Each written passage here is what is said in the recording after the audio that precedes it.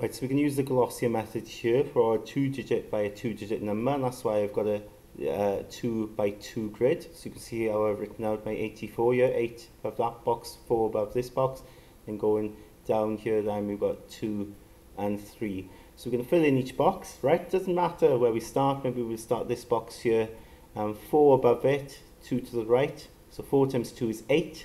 Remember, you put the units here, you put the tens here. If there's no tens in there, because the answer was 8, so you can put 0 there, 0 tens. Down here, you've got 3 to the right, and you've got 4 above it. So 4 times 3 is 12, so 2 units, 1 10. This box up here, 8 above, 2 to the right, so 8 times 2 is 16, so 6 units, 1 10. And then this final box, 8 above, 3 to the right, 8 times 3 is 24, so 4 units, 2 tens.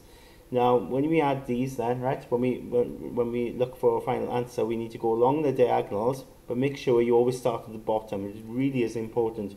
So you start here and you've got 2 along here, haven't you? Okay, and then you've got 8, 1 and 4. You've got 3 entries here, and if I add these, 8 and 1 is 9, plus 4 is 13, right? Now I'm not going to write 13 here, okay? I'm not allowed to do that. I can only write a single digit. So what I do, just like with normal adding, because it comes to 13, I'm going to write a 3 here, but I'm going to carry 1 then into the next diagonal, okay? So I'll maybe write it there, okay? This is so important. You can only put a single digit here, and it adds to 13, so we write 3 and we carry that 10 then into that next diagonal. When I add along here then, these entries here, 0, 6 and 2, well of course that adds up to 8, doesn't it? But then I've got to remember I need to add this 1 as well, so I actually get 9 here, don't I? Okay, 9.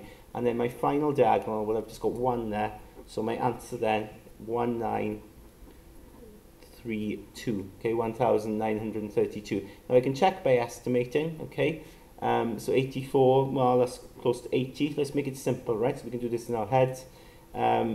23, of course, 23 is close to 20. Now when I work that out in my head, I would do 8 times 2, right? In my head I'm doing 8 times 2, which is 16. And of course then you've got 2 zeros here, so 1,600. And yeah, you know, it's pretty close to this. I know it's a little bit far away, but of course, you know, remember I am estimating, okay, I've gone from 84 to 80, 23 to 20. That's why it's not the same. But they're not far away, aren't they? So you can be fairly confident that this is our correct answer.